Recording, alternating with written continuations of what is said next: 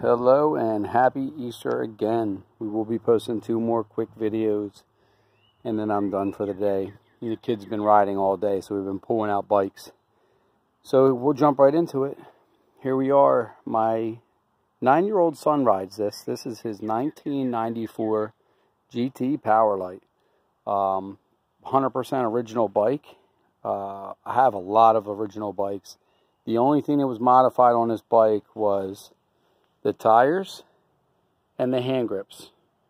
And the reason why we did that was because we did not want to take any chances of ruining the original Powerlite hand grips that look like they're hard to get, and they say Powerlite down the whole hand grip. And then we just did some Powerlite donuts. We did some Powerlite dice, and then we just cleaned it up. So here we are, 1994 Gt Powerlite P11. My 9-year-old son rides this bike. You can see the seats adjusted pretty low. He loves this bike though.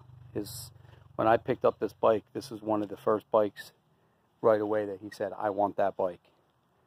And cleaned it up a little bit, not a lot. It's all original, and just let him ride it. Like I said in a few of my other videos, I get very lucky with some of my bikes. You can see the chrome is just in amazing shape. It does not show many signs of anything wear-wise. You can see those dyno forks on there.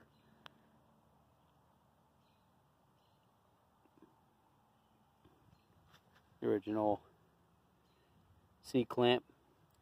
Under here we have the original stem. It's got like, it looks like a mini stem almost. The original seat. Original reflectors. Super clean bike, super fun bike. And I told him when he gets a little bigger, if he wants to trade, we can upgrade him. So there you are. 1994 Gt Powerlite. Happy Easter, guys.